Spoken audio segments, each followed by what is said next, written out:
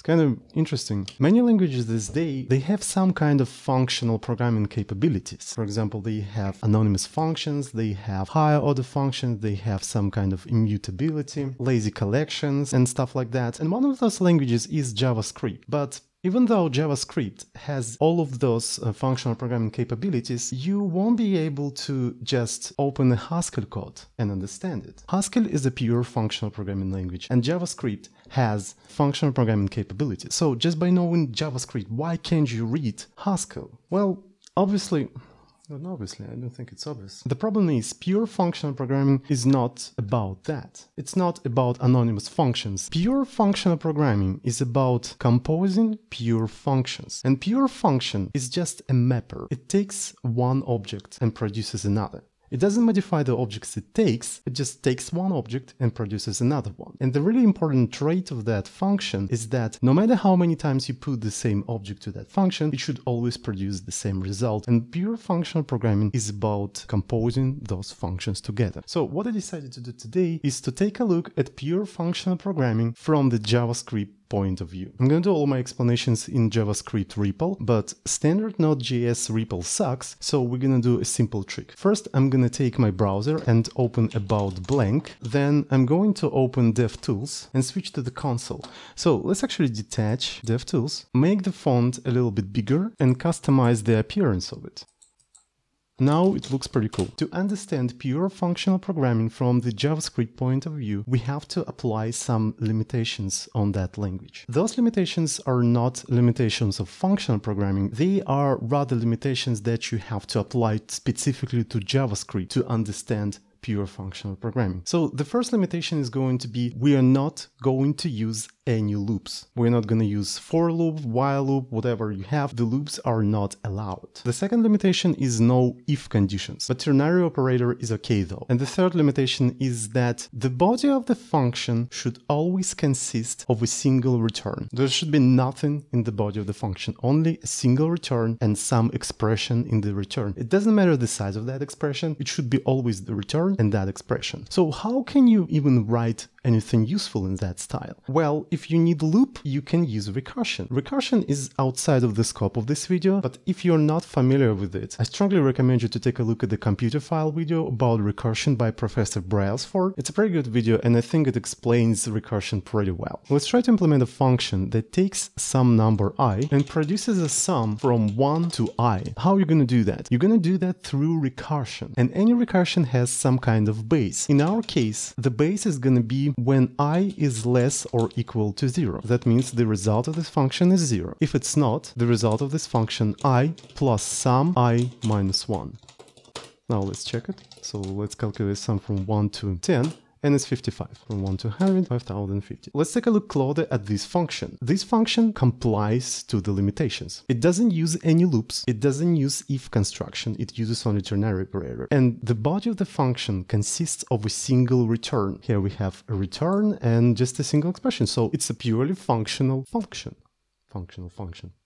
But these three limitations are not the only limitations. Another limitation is no side effects. By side effect, we usually mean something that happens to the outside world. For example, pure functions are not allowed to print on the console. Printing on the console is considered a side effect. Well, obviously with this limitation, we cannot implement a program that interacts with the user. It cannot, because any interaction with the user requires side effects. So when we do a pure functional programming, we usually divide our program into two parts. The first part is pure functional part, which doesn't do any side effects. And another part is, let's call it dirty part. It does interaction with the user, and this part is not pure functional. Well, that actually implies that you cannot implement something useful purely functional. But surprisingly enough, the dirty part of your program can be really small. From my subjective experience, it's like you can make it 1% of your program. Another limitation is no assignments inside of functions. We're gonna do a lot of variable assignments in the REPL on the high level, but assigning variables inside of function is not allowed, because when your function assigns a variable, that might be a side effect. It's only a side effect when you assign a global variable, but we do not allow any kind of assignment. Another interesting limitation is no arrays. We are not allowed to use any arrays, but we can use objects though, and I will show how we can work around that limitation. And the last very interesting limitation is that every function can have only 0 or 1 argument. The last one actually sounds a little bit ridiculous, because how can you program with functions that takes up to 1 argument? What if I need a function with 2 arguments? For example, I want to define a function add that takes 2 arguments, and it just calculates the sum of these arguments.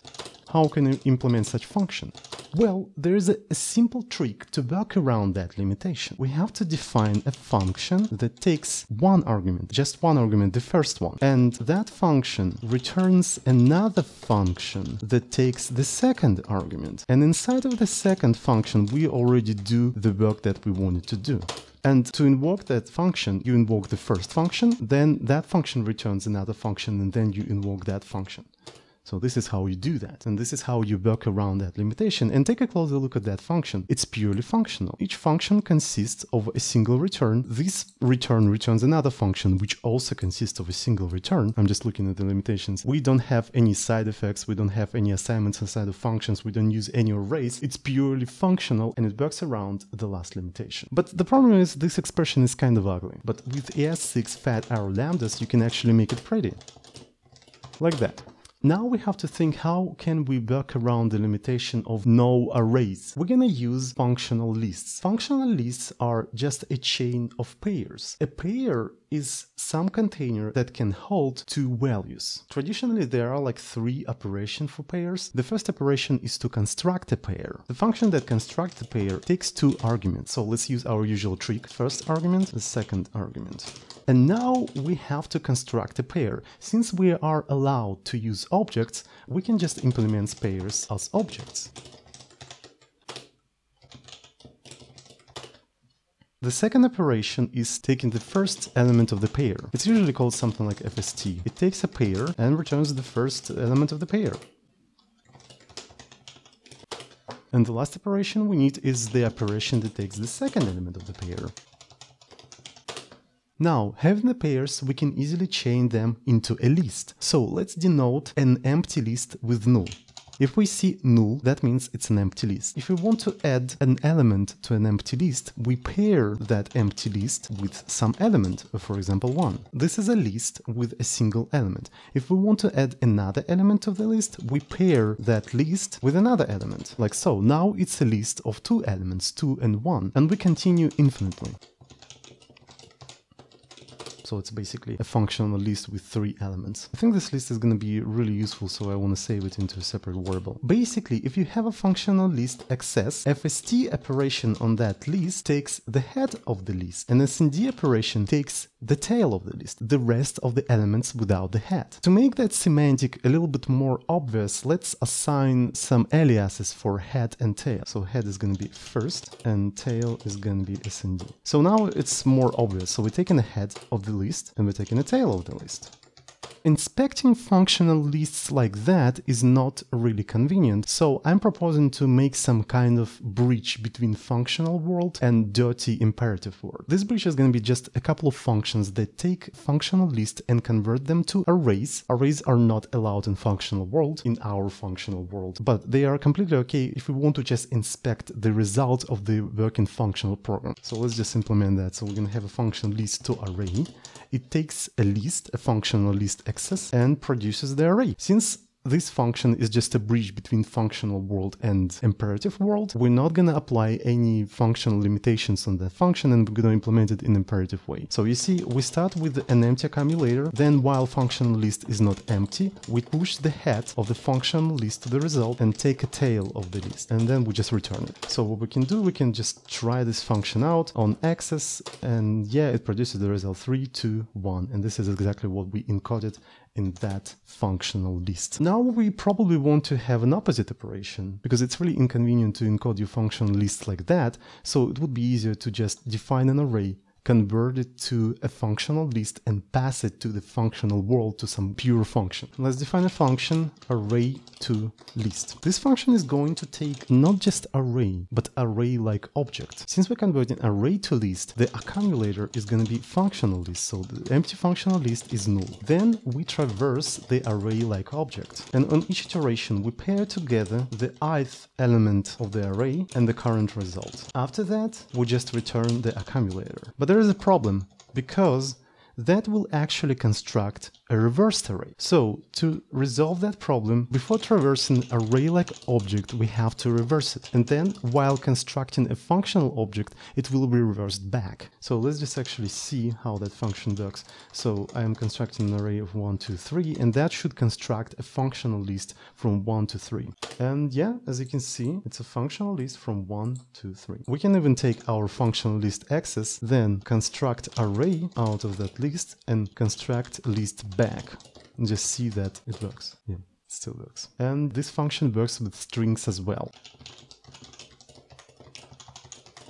Yeah, you see, it's a functional list of strings and stuff. Now we have our pure functional base. So what we're gonna do? I think we're gonna solve a couple of coding interview problems. We're gonna start with the famous fizz-buzz problem. This problem goes like so. You have to print numbers from 1 to 100. But if the number is divisible by 3, you should print fizz instead. If the number is divisible by 5, you should print buzz. And if the number is divisible by both, you have to print fizz-buzz. Okay, since in pure functional programming we cannot have any side effects, the function that will solve the problem won't print anything. In our case, this function will just return a functional list, but if the number is divisible by 3, it's gonna return fizz, and so on. And then later we will be able to convert that list into an array and just validate that the function solves the problem correctly. So let's try to solve a more simple problem. How do you just generate numbers from 1 to 100? We're gonna implement a simple function called range, which takes two arguments. It takes the low, which is the low boundary of the range, and high, which is the higher boundary of the range. So now we can generate a range via the recursion. What's the base of that recursion? I believe that the base of the recursion is when low is higher than high. When low is higher than high, that means there's nothing to generate. It's an empty list. If the lower is equal or less than high, there is something to generate. We pair the low with a recursive call to the range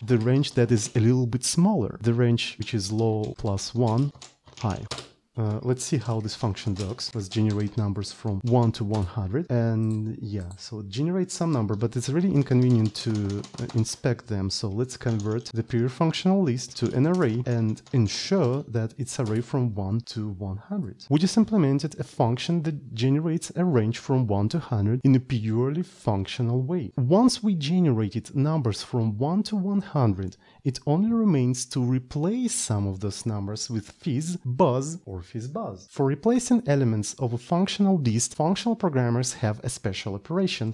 They usually call it map. This operation takes a function and a list where you want to make a replacement. So what that function basically does, it goes through the list, applies that function to each and individual element of the list, and produces a new list, which is a mapping produced by that function. Okay, let's just try to implement that function. It's a recursive function, of course. Base is gonna be when the list is empty. When the list is empty, there is nothing to map, so we just return an empty list. If the list is not empty, we pair two things: the result of the f function to the head of the list, and we pair that element with mapped tail of the list. So this is a recursive definition. Let's check how this function works. Let's generate a range from 1 to 10. Let's map that range with something. Let's actually map it with a function that takes an element and multiplies it by itself. And let's convert a list to array for easy inspection. That will generate the squares from 1 to 10.